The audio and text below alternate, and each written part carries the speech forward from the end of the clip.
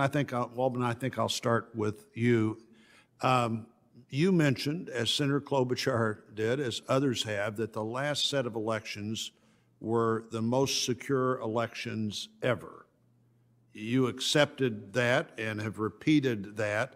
It seems to me, based on that, there'd be no reason to have this discussion unless you could create a false narrative, in my view, that somehow states are passing massive legislation that changes the voting structure to people's disadvantage.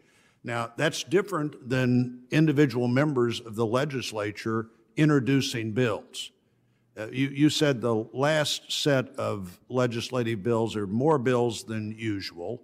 Now, actually, I think on the Republican side, 22 bills of those bills are in Arizona, and 22 or so of those bills are in Georgia, which I suspect my back of the envelope calculation would indicate that the 4, 5, or 6 bills in other states is about right. Believe me, politicians believe they are election experts, and there are always bills passed, always bills filed, almost none of which pass.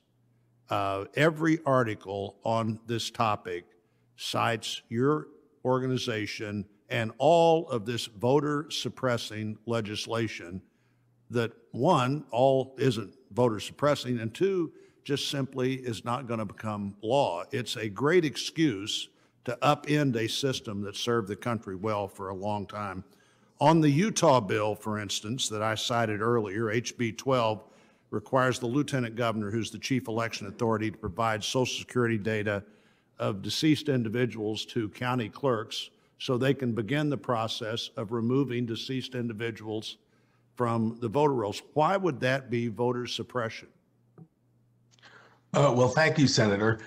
When we look at legislation across the country, we look to see whether the measure is potentially restricting or suppressing. All right, just on the question I asked, why would that bill removing dead people from the voter rolls based on Social Security information be voter suppression?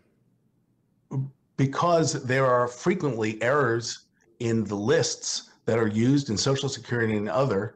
So your view would be the federal government is not capable of telling the state which Social Security recipients died and no longer get a check, so we should turn the entire election over to a federal structure. I just don't agree. Senator Blunt, can we allow the witness to answer the question, please? No. The witness did answer the question. Okay. The witness answered the question, Secretary. We'll clarify it later. Senator, the witness answered the question by saying the federal government often is in error in giving information to the states. That was the answer to the question.